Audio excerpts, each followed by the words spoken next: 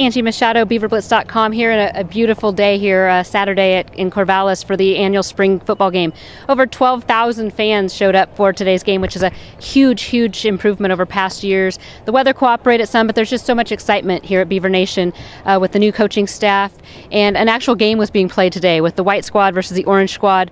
Basically, the quarterbacks switched off between the two teams, with the white squad taking the win. Mostly those were the ones, though, Coach Anderson said. Now is the off season and a time for the coaches to get out on the recruiting trail and also evaluate some of this film from 15 spring practices, as well as now the players are needing to get in the weight room and work out. That was one of the key things that Coach Anderson said today, is that he wants his players to be stronger, I think is the way he put it. So look for that this summer as the players have their marching orders to spend a lot of time in the weight room.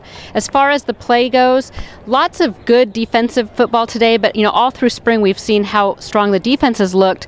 They went a little vanilla today, and it was the offense's time to shine.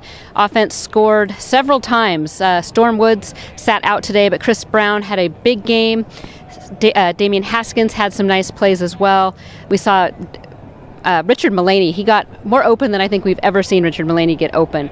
Also some nice interceptions. We saw Cyril Nolan Lewis take a pick six, and it was just a fun day. The players were switching positions, they were moving around. We saw Garrett Owens playing cornerback, which he actually had a few good plays as well.